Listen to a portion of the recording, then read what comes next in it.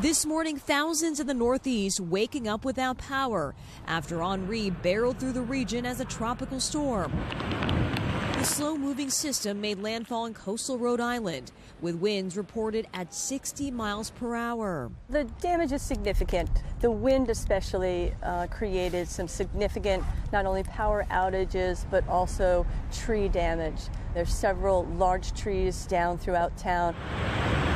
At the height of the storm, massive waves crashed shorelines, closing beaches and bridges. Farther inland, a damaging blow to homes. We saw a few trees come down across the street. His carport got destroyed by a big tree.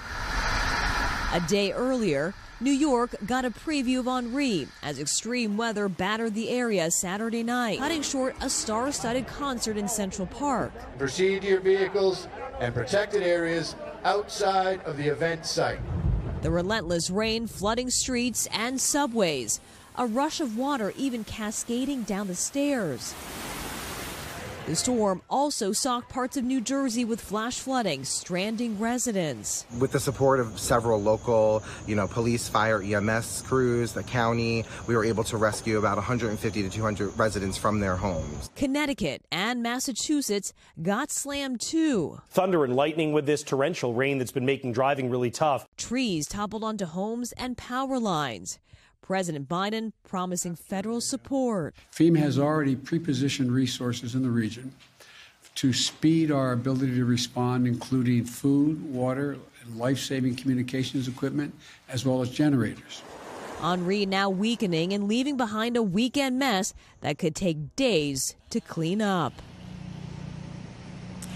And back here in Rhode Island, residents here are no strangers to powerful storms and hurricanes. In fact, they remember the devastation left behind by Superstorm Sandy in 2012, as well as Hurricane Bob of 1991, which killed more than a dozen people and left behind $1.5 billion in damage.